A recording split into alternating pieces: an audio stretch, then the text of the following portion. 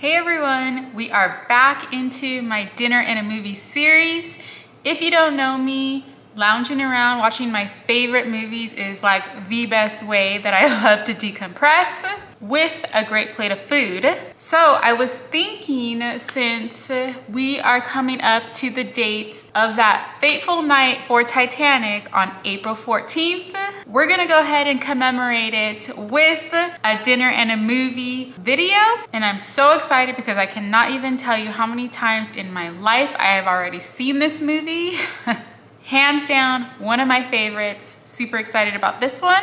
Now, I always love to do these dinner and a movie meals somewhat inspired by the movie that we're watching. So for this one, on today's Titanic menu, I went ahead and grabbed a couple of the surviving menus that actually came from the RMS Titanic chefs.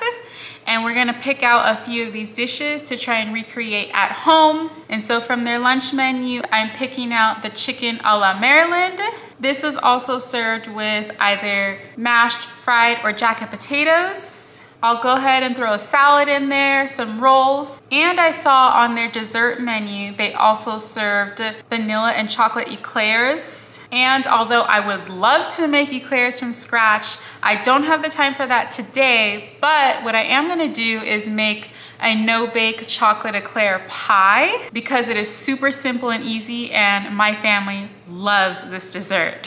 Now, I am in no way even close to being an expert chef like Titanic had for their food and meals. So although these won't be super historically accurate, we're gonna put our own spin on it because, I mean, it's our kitchen, right?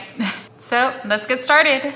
Now for my dinner rolls, I assume that most of the Titanic meals came with some sort of bread. I know on third class they had something called cabin biscuits, but if you follow any of my clearance hauls, I actually got a couple bags of these Rhodes thaw, rise, and bake dinner rolls. These were on clearance for $1. I took out a couple of hours ago to go ahead and start thawing. Now they've been sitting on the counter at room temperature and they're rising pretty well.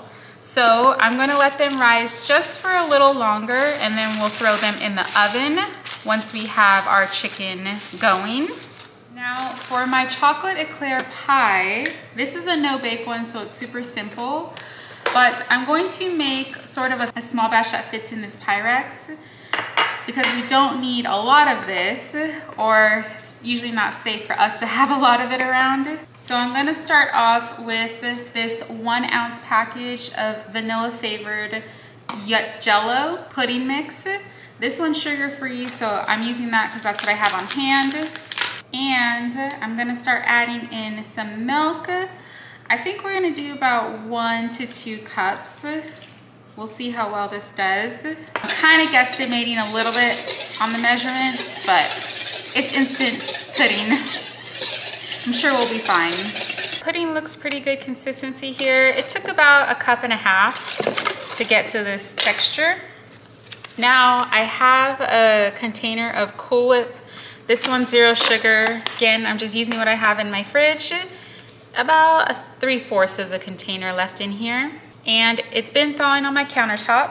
I'm gonna go ahead and add all of this in.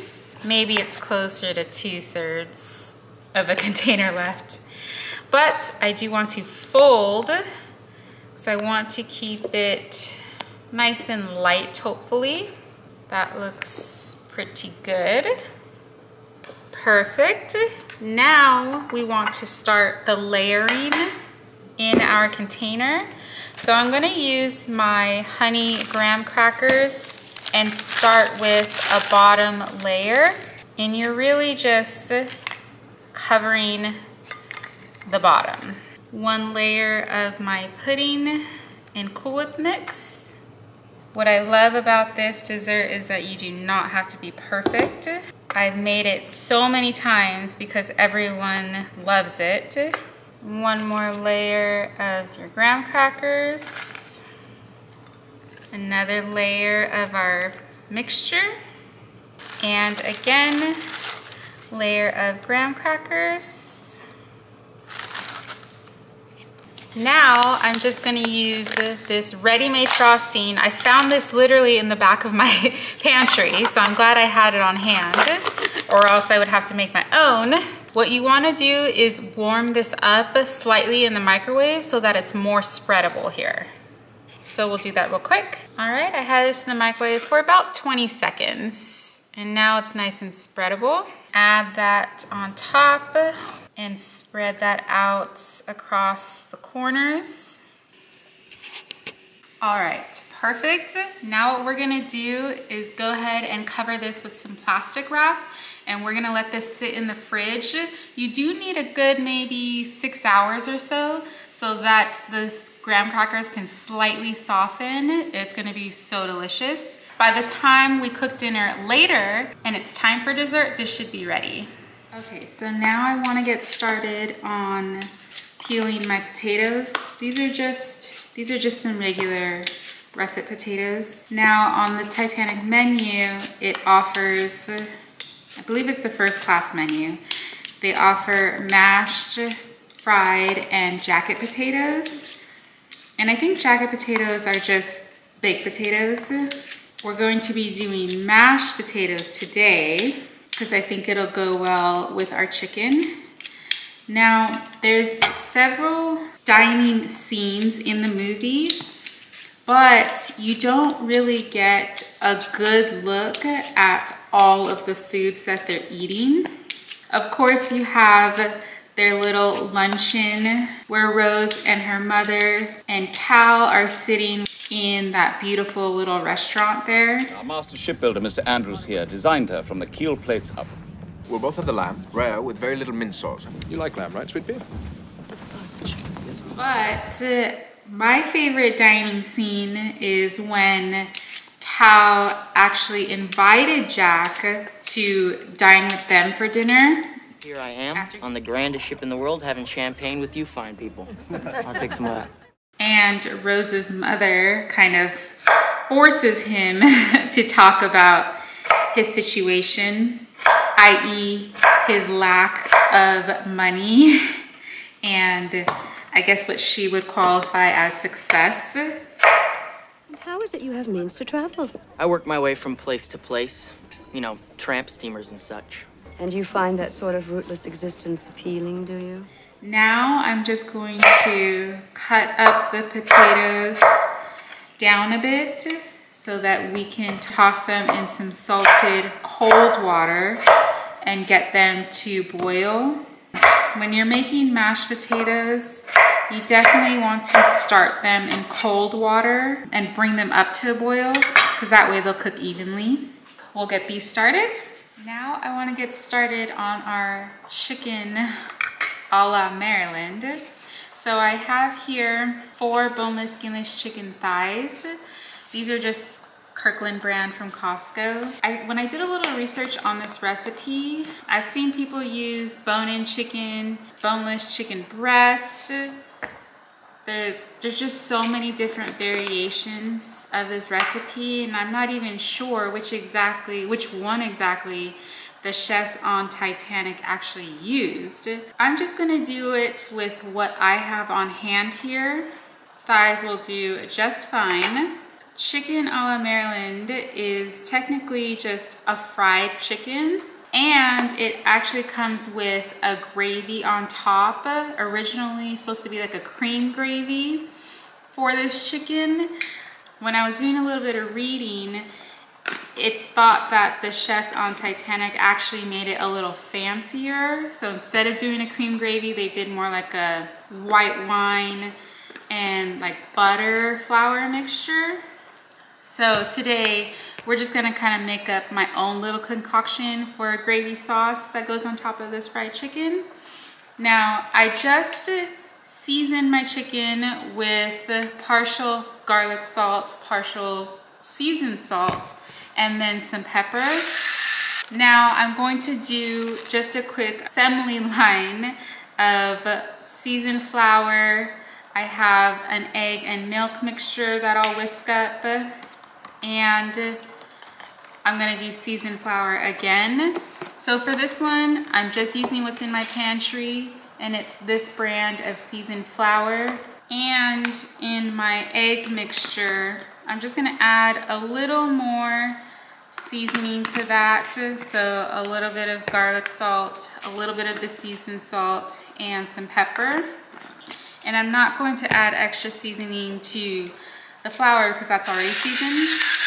Okay, so now we're just gonna take our seasoned chicken thighs, do a coating of both sides in our first flour batch, shake off excess.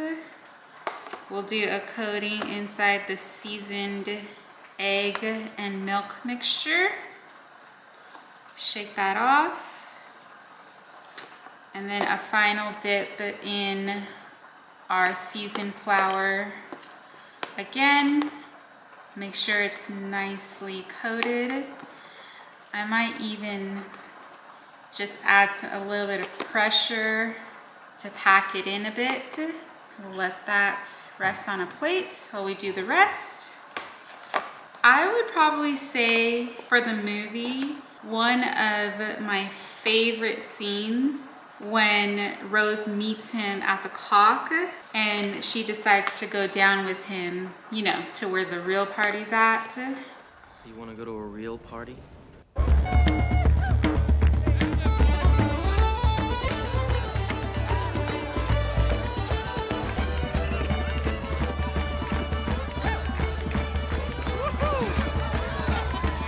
Love it because you actually see Rose just feel like normal and free, dancing around like crazy. Now we have all of our chicken coated. We're gonna move over to the stove where I have my oil heating up. Okay. Really quick, we're gonna check on our potatoes and they're pretty tender. So I'm gonna go ahead and drain the water. Now while we're hot, I'm just gonna add a little bit of salt, a little bit of garlic salt, lots of pepper. And I don't wanna add a ton of salt at first because I am going to be adding salted butter in here. So I'll throw that in while these potatoes are warm to help it melt down a bit. And I'm going to put the lid on just till that butter melts. All right, so I have my oven set at 350. I'm gonna go ahead and put these in for the next 15 minutes. Now our oil is nice and hot. I have maybe about a 1/4 inch in there. And we're gonna drop in our chicken pieces.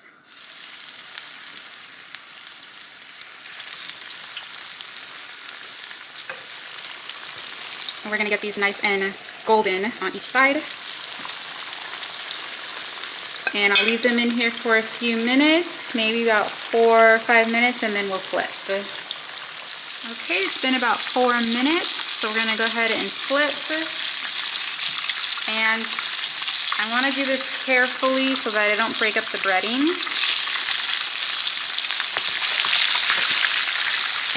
We have a nice color on the side. And again, we'll check it in a few minutes to see what our temperature is at. Okay, so while our chicken is finishing cooking, we're gonna go ahead and mash up our potatoes. That butter looks pretty melted in there. So for our cream, I'm going to add a little bit of milk, maybe about a 1/4 cup or so. And then instead of sour cream, I'm going to add Greek yogurt, which will act pretty similarly. It has the same sort of tartness to it. I pretty much eat Greek yogurt now in place of sour cream because it tastes the same to me. And we'll give that a mix. Okay, I'm just gonna add a little bit of parsley flakes to this. One last mix, and these are done.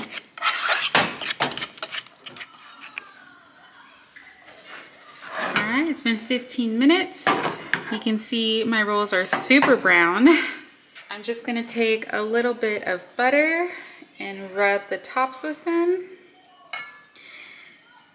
And these are pretty hot and warm right now, but I'll cover them so that they stay nice and warm until we're ready to eat. Now I just pulled our chicken out of the pan. It took about another 4 minutes on that side to get to temperature. So I'm having it rest on a wire rack because I don't want it to get soggy and lose our nice crisp. Okay, and so now to get started on our gravy, I'm going to add a bit of the oil from the pan that we fried the chicken in.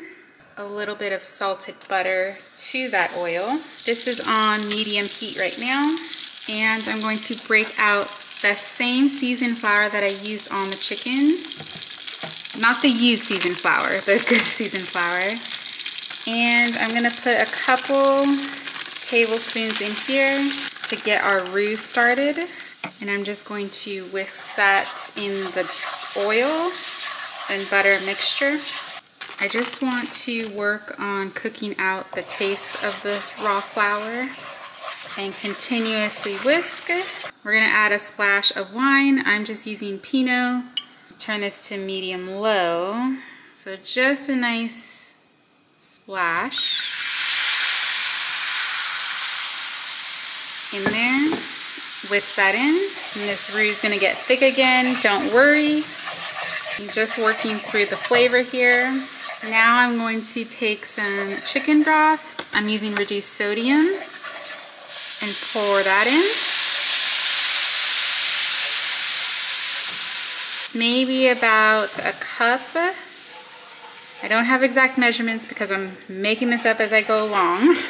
We're inventing our own little gravy sauce here. You can see it's starting to thicken. I'll add a splash more. Now, because what I've read, the traditional gravy for chicken Maryland has cream in it, I would probably add a little bit of heavy cream if I had that, but I don't. So I'm just gonna add a splash of milk. And work that in. Now at this point, I want to taste it to check for seasoning. I can taste the flavor start to come, so I'm gonna add a little bit of seasoned salt in here. Not too much because this is seasoned flour that we had in here. And a little bit of pepper. And now I think it's perfect. All right, everyone, thank you so much for joining me on this dinner and a movie Titanic edition meal. I wish you were here to smell this because it smells so good right now. This chicken is super crisp. The seasoning is on point, love it. My mashed potatoes are nice and smooth. And I can't believe we just winged that gravy. It tastes amazing. So much flavor in it. And then I just paired this with my Rhodes dinner rolls and a really simple salad. We can't forget about our no-bake chocolate eclair pie. I am so glad I made it. It's always a favorite. Plus, it's so simple to make and taste delicious. So, if you enjoyed this one, please make sure you give this video a thumbs up. Let me know what you think or what your favorite parts of the movie are as well. We are starving, so we are gonna go ahead and get down on this meal. And if you want to see any more of my dinner and a movie videos, go ahead and check out my food playlist on my channel. Make sure you subscribe so that you don't miss any of these videos when they come out. And I'll see you in the next one. Bye.